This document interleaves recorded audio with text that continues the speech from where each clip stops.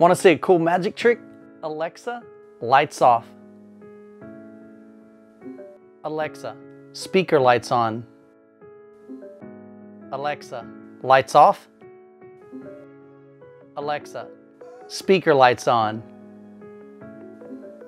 Oh yeah, guys, the JTR Noesis 212HTR speakers are finally here. Now before we jump into the video, I wanted to let you know about a giveaway that we're doing here on the channel. Phaeton has provided a pair of their 900 Legacy noise canceling headphones to give away here on the channel. I recently reviewed these headphones, which I'll link to in the card above. Now this giveaway is open globally, so be sure to check out the link to it in the description below. I was invited last March by the owner of JTR to fly up to Wisconsin to visit their headquarters. Jeff gave me a tour of the facility and I got to see firsthand what goes into JTR speakers, including massive hand-built crossovers, high-end coaxial drivers, and his monstrous subwoofers. Now during that visit, I also was able to visit 2 JTR home theaters as well as a JTR 2-channel setup. So we first went to Scott Newby's home to experience his 5 JTR 228HT speakers and 9 18-inch woofers. That's right, Scott had 9 18 subwoofers in his home theater. Now I say had because Scott currently has 14 18-inch subwoofers in his setup. It is the closest I have ever come to experiencing what an earthquake feels like. Scott's system could produce 146.8 decibels of max SPL from those 9 18-inch woofers, and he measured his subwoofers down to 121.7 dB at 10 Hz and 119.8 dB at 8 Hz. Now I have never experienced bass quite that extreme in a home theater setup. Now for the record, Scott doesn't listen to it at those extreme levels all the time. It's mainly just when he's doing some short demos for guests, and yes, during that demo, I was wearing hearing protection. We then headed over to Tony's home theater to check out his JTR system. In Tony's setup, he had 5 JTR 212RT towers, 3 JTR 4000 ULF subwoofers, as well as D-box seating and fans that even turned on during the movie for a 4D experience. Now Tony's setup literally is the most incredible sounding and most immersive Dolby Atmos home theater I've ever experienced. Now Tony has spent a lot of time dialing in his setup and his room is very well treated, and so it was just absolutely phenomenal. Now during the trip, I also got to hang out with Jeff in his home and hear his large 215 RTs in his 2-channel setup. Now I'll have a link to all 4 of those videos down in the description below if you want to check those out after this video.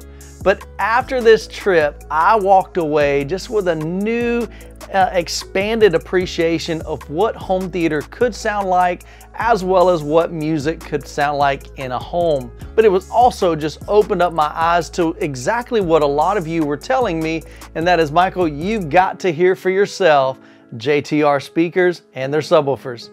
Now what I like the most about the sound signature of JTR is they actually have a lot of similar characteristics that I love and have always loved about Klipsch speakers.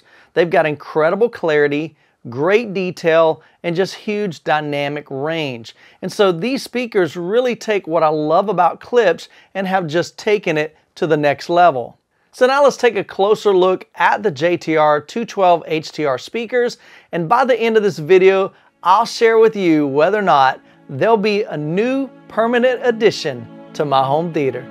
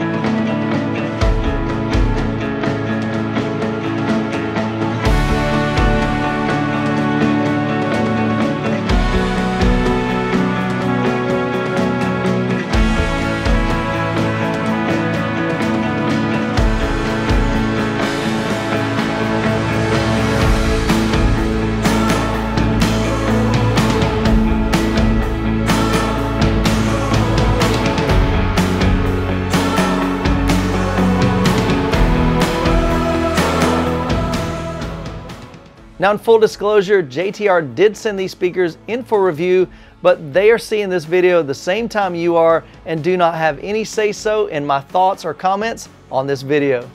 Now looking at the front, the Noesis 212HTR are a three-way design with dual 12-inch high excursion woofers that provide 10mm X-Max each way in a vented enclosure. Between the woofers is a large coaxial compression driver, which means it has a tweeter and a mid-range paired in a large horn for controlled directivity. The 212HTR have a frequency range of 60 Hz to 24,000 kHz. Now although they don't dig super deep, they're meant to be paired with subwoofers and provide plenty of that mid-bass slam. And with the 101 dB sensitivity, it makes them easy to drive even at reference levels, but being 4-ohm speakers, it's probably best that you power them with a dedicated power amplifier versus just an AVR. The 212HTR have a usable output up to 134 decibels and can handle 2,000 watts RMS.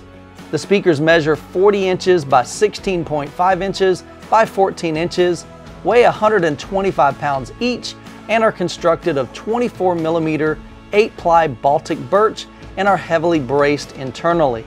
Looking at the rear, you'll find two massive 5-way binding posts that accept up to 2-gauge wire. They're available in matte black, but custom finishes can be added for an additional cost. The speaker grills are held in place by strong magnets, and the speaker grill itself is made of a thick, durable piece of wood. The 212HTRs carry a 5-year warranty and cost $29.99 each. Now over the past 3 days, I haven't done any critical listening with the 212HTRs, but I have watched quite a bit of content and listened to a lot of music. So a couple of things that we've watched so far is Falcon and the Winter Soldier. I've gone through 3 or 4 episodes of WandaVision, and if you haven't seen either one of those, definitely highly recommend those. It's been a lot of fun so far. And then last night I invited a friend over and we watched an older movie, World War Z. So one of the questions I've been getting a lot, even just the past 3 days, is how do they compare with the LaScalas? Like I mentioned earlier, one of the biggest things that I love about JTR speakers, and in particular these 212s, is they have a lot of similar characteristics. Clarity, detail, dynamics, it's right there. And so one of the things that I really love about the LaScalas is their mid-range, and the 212s, I think that's where they really excel. In all of the home theaters and 2-channel setups that I've heard so far, that JTR horn, the coaxial driver, especially the ones that have the R series in them, which is the reference, those just have a really high-end coaxial driver that has a tweeter and a mid-range, and so it's coming directly from that horn. And in my setup, the 212s have the horn a little bit lower positioned than my LaScalas, so they're more in line with my ears. Now, even though the LaScalas have a 15-inch driver in them, any LaScala owner will tell you that LaScalas are not known for low bass extension. I think they're only rated to about 70 Hertz as far as usable output, but the bass that they do produce is very clean, it's very low distortion, there's just not a ton of it, so you definitely have to pair them with a subwoofer.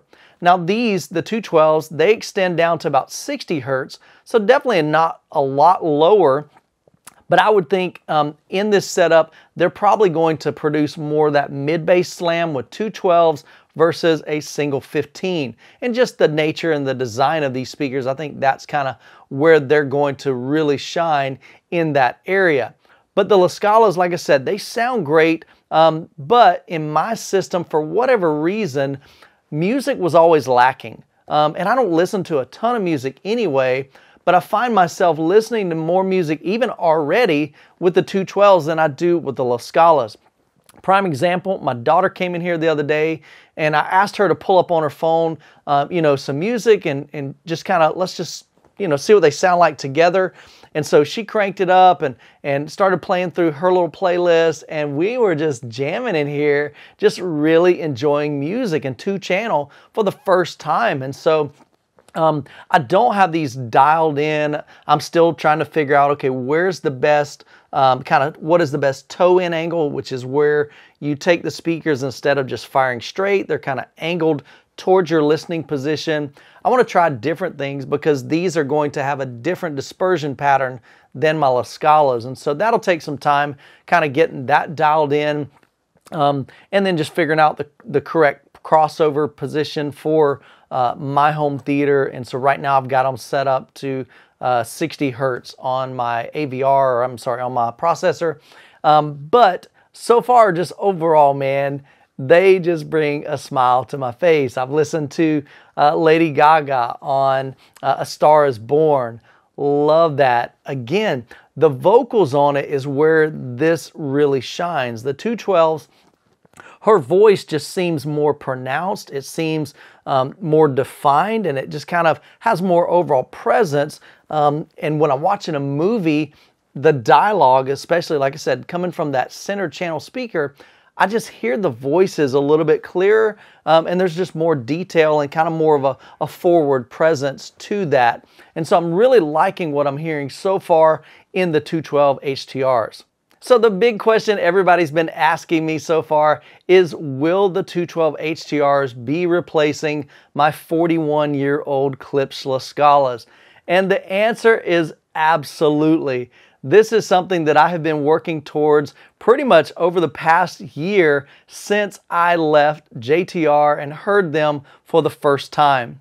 Now my plan is to eventually replace my Klipsch RS62 version 2 side surrounds and rear surrounds with matching JTR surrounds. Currently I'm looking at the JTR Noesis 212HTR speakers, which are a two-way surround sound speaker with a 10-inch mid-range coaxial with a 1-inch compression driver behind an acoustic transparent dust cover. Now a lot of you guys asked why I went with the 212 HTMs as opposed to the larger 215 HTs. Now the main reason is I just don't need any more bottom end output from larger LCR speakers. The RS2s are flat in my room down to 8 hertz, and I've got usable output of about 100 dB at 4 hertz, and so I don't need any more low-end extension. What I'm looking for is just good mid-bass slam, great mid-range, and great vocals, and I think that the 212s are going to do that just fine. Now, after I've spent a lot more time with the 212 HTRs, I'll be doing a full review of the speakers here on the channel, so make sure you're subscribed. I'll also drop a link down in the description below to the Phaeton headphone giveaway, and as always, you guys be blessed, and we'll catch you in the next video.